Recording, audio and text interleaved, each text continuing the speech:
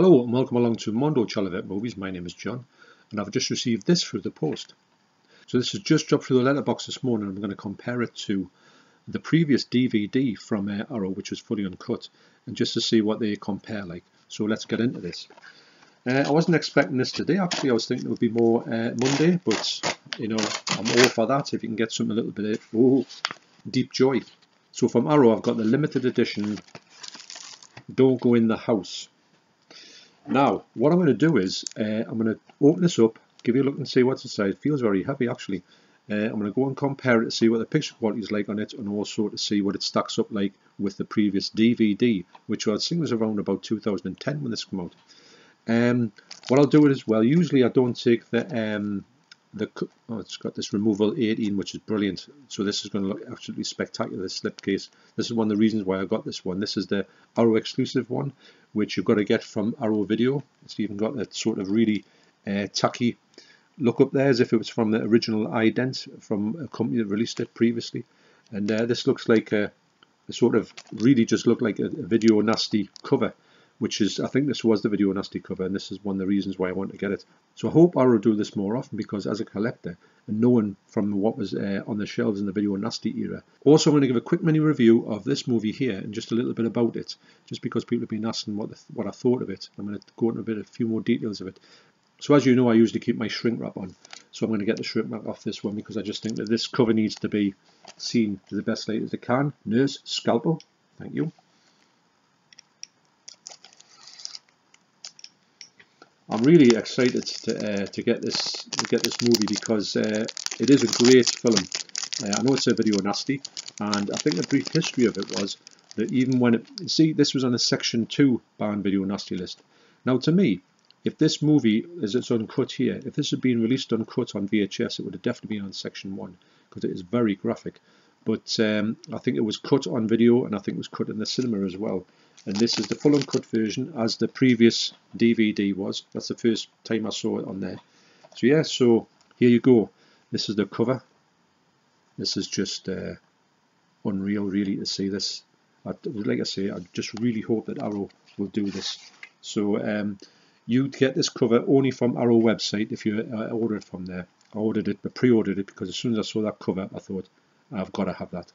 So here is the cover. There would probably be, I don't know if there's another slipcover for this actually. There might be a barn slipcover in this slipcover.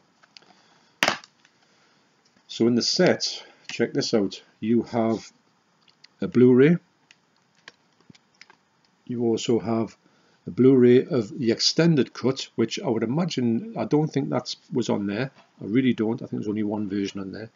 And also you get the Nasty bonus disc, another Blu-ray. So that's 3 Blu-rays, all region free, and let's get a booklet in as well. Let's have a quick look at that. You get this card in, which is that's good. That's from the film Shock, which I just watched the other night and had a great time with it. I'm actually going to put this in the case of Shock. So I like doing that when I get a movie that is from the card that's from the movie. I like to put it in there. So the alternative artwork on here is this cover here, which I'm not too sure if this is I don't think this was released in, it's not a UK release, I think this is a US cover, I think. And this is obviously the new artwork for the Arrow version. To be honest, I'm going to go to this version and put it on here, because this whole disc is kind of retro, and I want this retro look to it. So that's what I'm going to go for. So that's the cover there. That's a brilliant cover actually, really good. Also you get this, let's see what this is. Is this a poster? Yeah, it's a poster, small poster, nevertheless. Yeah, that will look good up in the studio. And also you get this artwork as well. That's nice. Very small poster though, I feel. I don't know why it's that small, but never mind. You get a nice booklet as well here. Now this is, I'm sure this is like a limited edition, and I don't know if you were to buy like a sort of down the line, I don't know if you will get these 3 cuts of the movie, or these 3 discs. I'm not too sure about that. I don't know how limited this is with the 3 disc version, or this presentation you're seeing here. This movie itself is a really good movie. It's one of the better nasties, like the way it's put together. I think it does feature some good work of the main character, who comes across a little bit like the character out of Maniac in a slight way, and I think it's done really well. The burning scenes with the flamethrower are really well done, and I think that they're not going to win awards for having the way that they've filmed that thing, but it was very clever how they shot it with using mirrors, I believe. So yeah, so a quick note about the transfer is Don't Go in the House is presented in 3 different cuts on this limited edition Blu-ray. The 83-minute theatrical cut, originally released in the cinemas in 1980, the 89-minute television cut, all instances, which removes profanity, graphic violence and nudity, but reinstates some deleted scenes to pad out the runtime, and the 92-minute extended cut, which regenerates or reintegrates the deleted footage into the uncensored theatrical cut, as well as restoring the film's original working title, The Burning. All 3 cuts are presented with the original monaural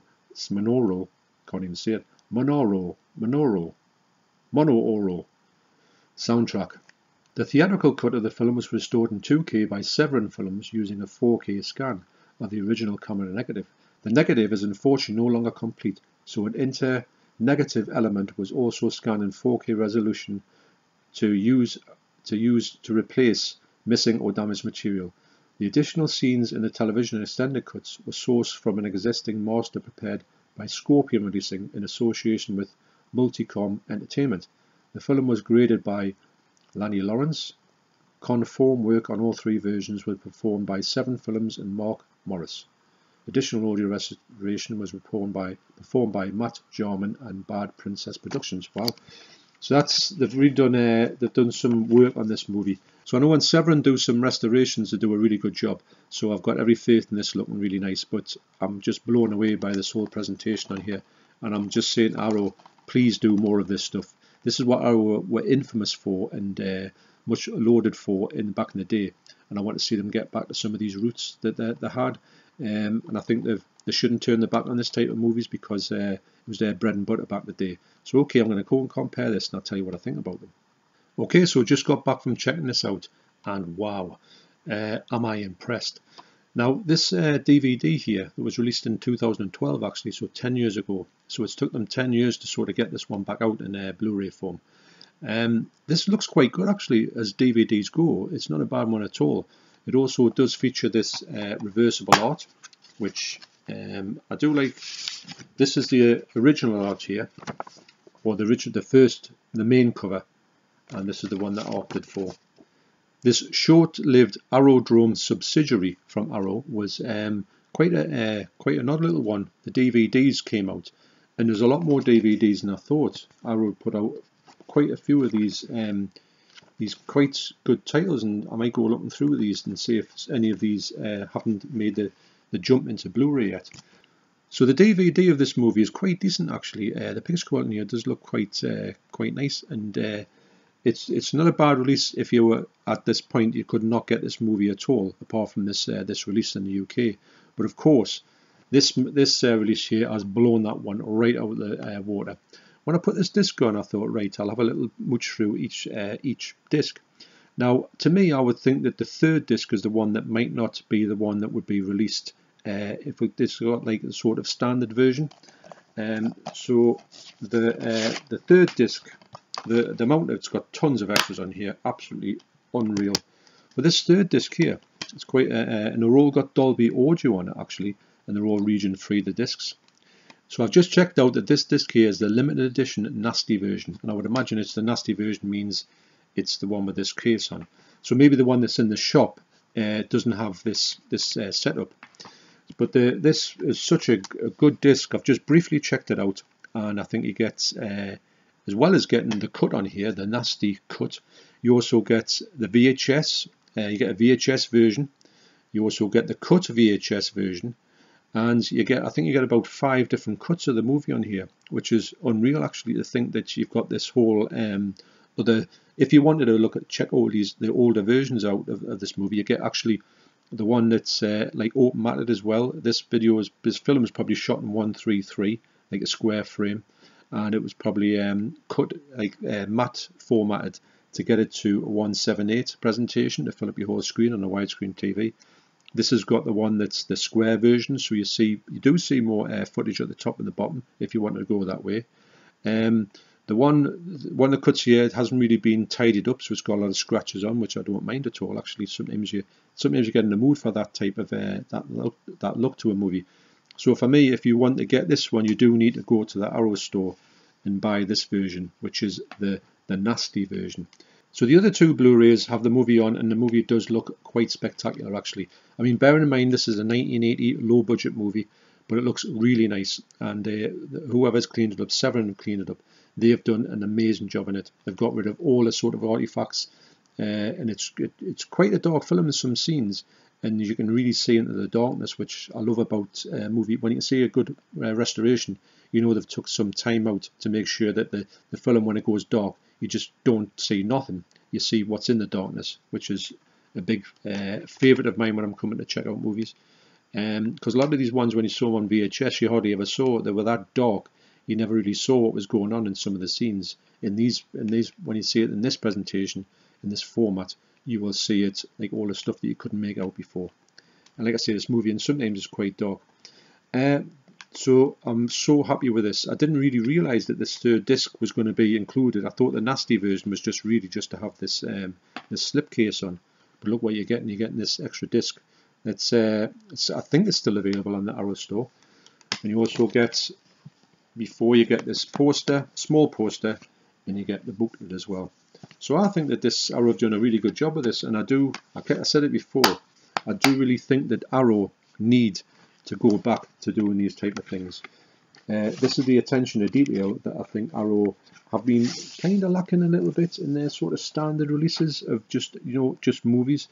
Some of the movies they've put out, I've got no intention of ever watching. I don't even know about them, and I don't even want to know about them. They're a little bit too, not obscure, but they're just not my type of stuff. I prefer this stuff when Arrow get into this and do some really obscure horror movies. And when they're presented like this, I mean, you can't go wrong, can you? I mean, that on the shelf is going to look absolutely brilliant. So talking about that, I just want to go quickly through this movie here, Effects. So this company here, the American Genre Film Archive, they are releasing quite a lot of stuff through 101 in the UK. Now I think this was the first one they released, because the serial number on here says 01 at the bottom. Now I've got to say this presentation, this packaging looks amazing, and so the other films do look amazing as well. The only thing is, I'm going to have to say about this movie, and I'm not going to say that I expect it to look good, because for some reason I just had this thinking it was going to be a bit grubby, and it is grubby. It's not what you would call a great transfer. But what I like about this movie is the fact that it was completely thought lost.